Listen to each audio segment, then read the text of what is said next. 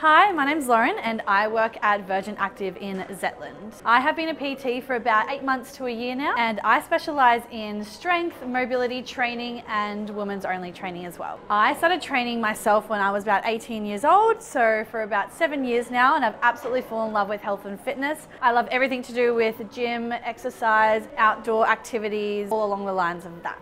Today I'm going to take you guys through a couple of mobility exercises that you can do at home or in the gym, wherever you like. I encourage everyone to add mobility to their scheduled training, whether you're an athlete, whether you just like to enjoy coming to the gym. Even if you don't do regular physical exercise, I still highly recommend doing mobility. The first exercise I'm going to take you through is a downward dog into a push-up, and I'm also going to show you another variation of an inchworm to a push-up. So what we want to do is stand with our feet shoulder width apart, and we want to bring our hands all the way to the ground, coming in downward dog position, bum all the way up. Then from here, we're going to slowly rock forward, come down, do a push-up, and then come back up into a downward dog. Same thing again, leaning all the way forward, push up, coming back into a downward dog.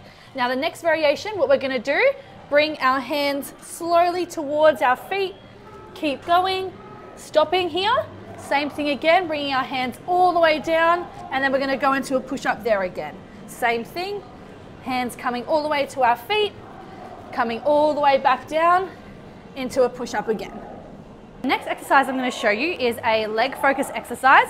I use this with my clients before and after leg day.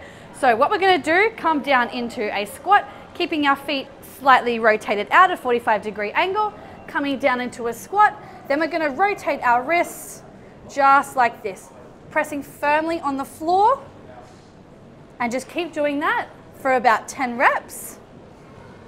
After we've done that, we're going to straighten our legs, keeping our hands on the ground, all the way up, all the way back down. This is great for your hamstrings, all the way up, all the way back down. Great for your hips as well, if you're about to prep for a squat or if you're about to do some deadlifts.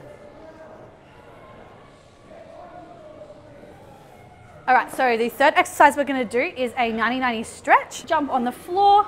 I'm going to have my legs at a 45-degree angle here. Both legs, hands are going to come in front. I'm going to rotate my legs the opposite way and try and keep your bum on the floor as much as possible, just so we can get the most hip rotation possible. I do this before squats and before deadlifts as well. Keep rotating till the knees are fully on the floor. With all these mobility exercises, we don't want to do them very fast. We want to do them nice and slow in order to get the most stretch possible out of the movement. The next exercise we're going to do is lunge rocks. We're going to start in a lunge position, keeping our knee on the floor, slightly leaning all the way forward, as far forward as you can possibly go, making sure your knee is over your toes here, hands on hips, rocking all the way back nice and slow, and you can even dig your heel into the ground to get more of a hamstring and calf stretch. Same thing again, leaning all the way forward, rocking all the way back. As you can see, my back is nice and straight. We don't want to be overly hunched over, and we don't want to keep our chest all the way up either. Just nice and straight and in line, so this spine is in the correct position. The next exercise we're going to do is the world's greatest stretch, otherwise known as lunge to twist.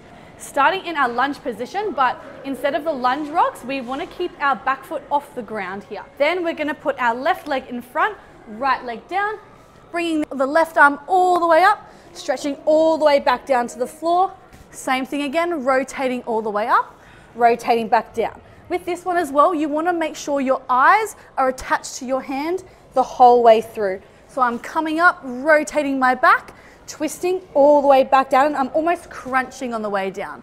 Back up again, crunching, rotating, all the way back up, crunching and rotating. We're going to move to some upper body mobility. So I love to do shoulder dislocations before and after pretty much almost every single workout. Stand shoulder width apart, knees slightly bent, and we're going to keep our pelvis slightly tucked in. That way we're engaging the core. Hands all the way out. It depends on how far out you go, how good your shoulder mobility is. The better you get at it, the more close in towards your body you can go. From here, all the way around back down, all the way forward again. You want to keep it nice and slow and controlled keeping our hands and our arms as straight as possible, elbows almost locked in all the way there. Now we're going to do around the world shoulder dislocations. Grabbing the dowel, nice and wide, rotate the right hand all the way up, keeping that back hand pretty much in the same position, arms straight, all the way back down. Back up, back down, and then from here we're going to swap sides. So the left arm is going to come up high, the back arm is going to stay down nice and low.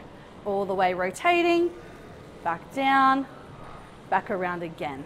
That concludes my little mobility routine. Thank you so much for watching. If you liked, please leave a comment down below, and if you want to see more of me, please follow my Instagram, or if you want some personal training from me, please reach out to Virgin Active Zetland.